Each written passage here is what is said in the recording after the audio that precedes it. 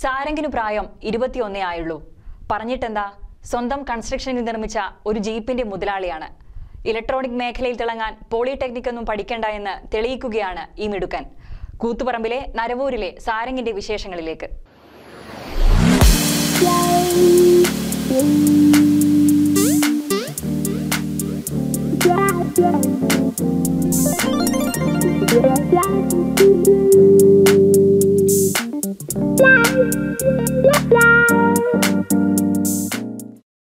Engineering പഠിക്കാതെ electronic മേഖലകളിൽ പ്രാവീണ്യം തെളിയിച്ച എത്ര പേരെ നിങ്ങൾക്കറിയാം? വെറും താൽപര്യത്തിനു മുകളിൽ ജനിച്ച സംരംഭം ഇന്ന് സാരംഗ് എന്ന MBA വിദ്യാർത്ഥിയെ കൊണ്ടുചെന്നെത്തിച്ചത് അഭിനന്ദനങ്ങളുടെയും അവസരങ്ങളുടെയും ലോകത്തിലേക്കാണ്. കൂത്തുപറമ്പിലെ നരവൂരിലേക്ക് പോകാം. ഇവിടെയുണ്ട് സാരംഗും സാരംഗ് നിർമ്മിച്ച ജീപ്പും. എഞ്ചിൻ വാങ്ങിയും എഞ്ചിനുകളെക്കുറിച്ച് പഠിച്ചും ആദ്യ ശ്രമം പാഴായെങ്കിലും പിന്നീട് പൊളിച്ചുമാറ്റാൻ ഒരു വണ്ടി കിട്ടി സാരംഗിന്. അവിടെ നിന്ന് തുടങ്ങുന്നു ജീപ്പിന്റെ നിർമ്മാണം. യൂട്യൂബ് നോക്കിയും വണ്ടിയുടെ കൺസ്ട്രക്ഷനെക്കുറിച്ചും സാരംഗ് മനസ്സിലാക്കി. ബിരുദ പഠനകാലത്ത് ക്ലാസ് കഴിഞ്ഞ് വീട്ടിലെത്തിയാൽ പിന്നെ സാരംഗ് ജീപ്പ് നിർമ്മാണത്തിന്റെ തിരക്കിലായിരിക്കും. കൂട്ടുകാരും ഒപ്പം കൂടിയാൽ കുറച്ചുകൂടി ആവേശം തന്നെ. ചെറുപ്പം മുതലേ വണ്ടിയോടും അതിന്റെ കൺസ്ട്രക്ഷനോടുമുള്ള താല്പര്യമാണ് സാരംഗിനെ ഇതിലേക്ക് കൊണ്ടുചെന്നെത്തിച്ചത്. രക്ഷിതാക്കളുടെ പ്രോത്സാഹനം കൂടെയുണ്ടെങ്കിൽ പിന്നെ മറ്റൊന്നും ചിന്തിക്കാനുമില്ല. ഒരു വണ്ടി പൊളിക്കാൻ കിട്ടി, അപ്പോൾ അതിൻ്റെ മുകളിൽ നിന്നാണ് ഒരു വണ്ടി ഉണ്ടാക്കുന്ന കാര്യങ്ങൾ തുടങ്ങുന്നത്. പിന്നെ കുറേ യൂട്യൂബ് നോക്കി. അപ്പോൾ അവിടെയുള്ള കുറേ അൾട്രാ ഫോർ ബഗ്ഗീസ് എന്ന് പറയുന്ന ബ്രാഞ്ചിന്, അപ്പോൾ അവരെ ഇത് നോക്കി അങ്ങനെയാണ് ബഗ്ഗി എങ്ങനെ ഉണ്ടാക്കാൻ നോക്കി. ആദ്യം കുറച്ച് പണിയെടുത്ത് ആദ്യം ഒരു സാധനം ഉണ്ടാക്കി, അപ്പോൾ അത് പൊളിച്ച് പിന്നെയാണ് ഇത് വാങ്ങിയത്. ഒരു സെന്നെ വാങ്ങി അതിൻ്റെ അകത്തുള്ള പാർട്സും കാര്യങ്ങളും എടുത്തിട്ടാണ് ഈ സാധനം ഉണ്ടാക്കിയത്. ഒമിനി വാൻ പൊളിച്ചിട്ടാണ് സാരംഗ് ആദ്യ ശ്രമം നടത്തിയത്.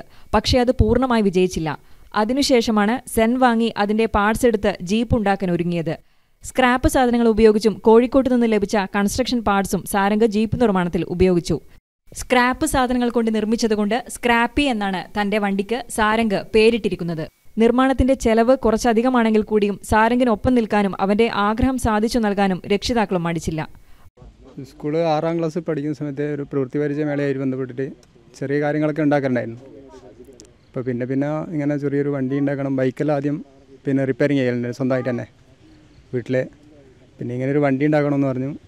അപ്പോൾ ഇതിൻ്റെ സാധനങ്ങൾ പഴയ വണ്ടി ഒരു ഓമിനി ആദ്യം ഒന്ന് കുട്ടിക്കുന്നിൽ നിന്ന് വാങ്ങിച്ചുകൊണ്ടുവന്ന് അത് പൊളിച്ച് എല്ലാ സാധനവും വേറെ വേറെയാക്കി ഒരു സാധനം ഉണ്ടാക്കി. ആദ്യം പെട്രോൾ എഞ്ചിനാണ് ജീപ്പിന്റെ നിർമ്മാണത്തിൽ സാരംഗ് ഉപയോഗിച്ചത്.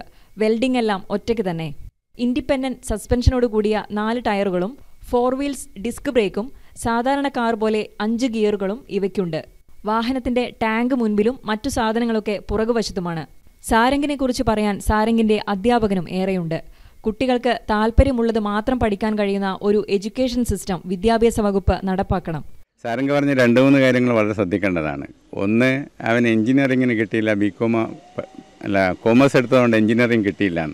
അപ്പോൾ യഥാർത്ഥത്തിൽ ഇങ്ങനെ താല്പര്യമുള്ള വിഷയങ്ങളിലാണ് കുട്ടികൾക്ക് കിട്ടേണ്ടത്. അത് പക്ഷേ നമ്മുടെ ഒരു വിദ്യാഭ്യാസ രീതി അനുസരിച്ച് കോമേഴ്സ് പഠിക്കുന്ന കുട്ടിക്ക് എഞ്ചിനീയറിംഗ് പോകാൻ പറ്റാത്തൊരവസ്ഥ. അപ്പോൾ താല്പര്യമൊന്നും വേറെ ഒന്നും പഠിക്കേണ്ടി വരുന്ന അവസ്ഥ. സാരംഗിന്റെ വണ്ടി കാണാനും ഫോട്ടോ എടുക്കാനും ദിവസവും നിരവധി ആളുകളാണ് ഇവിടെ എത്തുന്നത്. സാരംഗിനെ പോലെ നാട്ടുകാരും വളരെയധികം സന്തോഷത്തിലാണ്. കാരണം ആദ്യമായാണ് തങ്ങളുടെ നാട്ടിൽ നിന്ന് ഒരു പയ്യൻ ഇങ്ങനെയൊരു പ്രയത്നവുമായി മുന്നോട്ട് വന്നിരിക്കുന്നത്. നാട്ടിലെ പൊതുപ്രവർത്തനങ്ങളിലും സാരംഗ് ഇടപെടാറുണ്ട്. കൂട്ടുകാർക്കും നാട്ടുകാർക്കും ഏറെ പ്രിയപ്പെട്ടവൻ തന്നെ സാരംഗ്. രീതിയിലും നാട്ടുകാരൻ എന്ന രീതിയിലും എനിക്ക് വ്യക്തിപരമായി സാരംഗിനെ സംബന്ധിച്ചിടത്തോളം നല്ല അഭിമാനമുണ്ട്. ഒരു ചെറുപ്പക്കാരൻ എന്ന നിലയിൽ ഈ ചെറുപ്പക്കാരൻ ഈ നാടിന് മാതൃകയാകുന്ന അവസ്ഥയിലേക്കാണ് മാറിയിരിക്കുന്നത്. അതുപോലെ തന്നെ ഈ നാട്ടിലെ എല്ലാവരും ഈ ഉദ്യമത്തിൽ സാരംഗിൻ്റെ ഈ പങ്കാളിത്തത്തിനോട് എല്ലാവരും നല്ലൊരു ഉത്സവ അന്തരീക്ഷത്തിലാണ് ഇത് കണ്ടുകൊണ്ടിരിക്കുന്നത്. ഇനിയുള്ള തലമുറക്കും ഇതൊരു പ്രയോജനമാവണമെന്നാണ് എനിക്ക് പറയാനുള്ളത്. സാരംഗിന്റെ ഒരാഗ്രഹം പൂർത്തിയായിരിക്കുകയാണ്. ഇനി ഇലക്ട്രിക് ബൈക്കിലാണ് കണ്ണ്. അതിന്റെ പ്ലാനിങ്ങിലാണ് സാരംഗ്. നമ്മുടെ കുട്ടികൾക്ക് വിദ്യാഭ്യാസ മേഖലയിൽ മികച്ച വിജയം കൈവരണമെങ്കിൽ അവരുടെ താല്പര്യത്തിനനുസരിച്ചുള്ള വിദ്യാഭ്യാസ നയം വന്നേ മതിയാകൂ. എങ്കിലേ സാരംഗിനെ പോലെയുള്ള മിടുക്കന്മാരും മിടുക്കികളും അവരവരുടെ കരിയറിൽ വിജയം കൈവരിക്കുകയുള്ളൂ. News desk, media fort.